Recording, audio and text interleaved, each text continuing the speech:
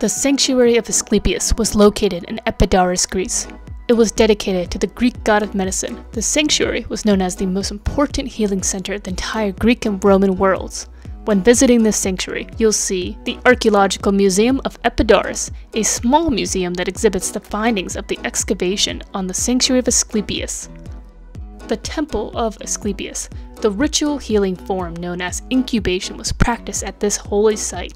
This involved patients sleeping within the temple, hoping to receive a dream that contained a divine message or cure from Asclepius himself.